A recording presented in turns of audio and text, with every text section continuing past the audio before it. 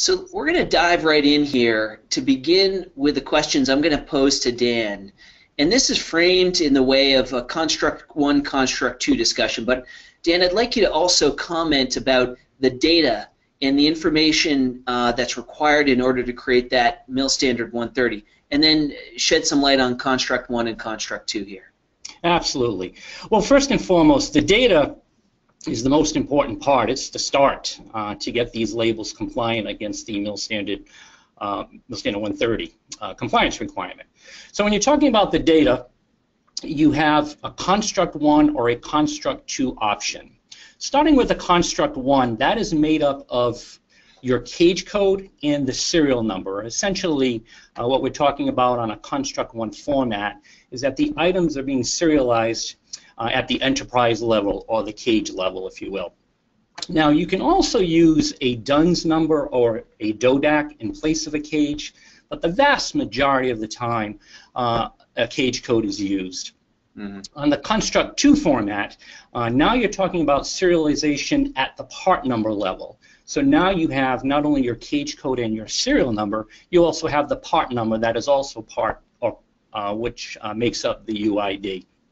Now, in terms of the data has to be compliant. And what I mean by that is there are only certain characters that you can use that can make up the data for the label. And those characters are either an alpha or numeric character, letter or number. You can also use a dash or a / character.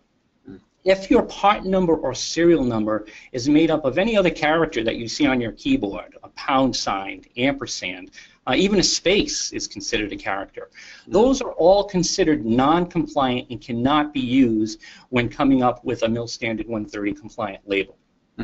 So if you do have a non-compliant character, you have one of two options. You can simply remove those non-compliant characters altogether, or you can replace them with either a dash, / or of course a number or a letter as well. The other thing to keep in mind when you're providing the data, it must be in an uppercase format. One other last thing to consider is the length, or how many characters you can use. So for a total UID, you can use up to a total of 50 characters. And assuming you're using your cage code, that's going to leave you with 45 characters to play with. So starting with your part number, you can have up to 32 characters to make up a part number.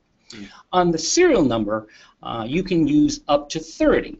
So let's think about that for a second. If you have a total max character of 50, and 5 are already used on your cage code, and let's say you max out your serial number at 30, that's only going to leave you with 15 characters to use on your serial number.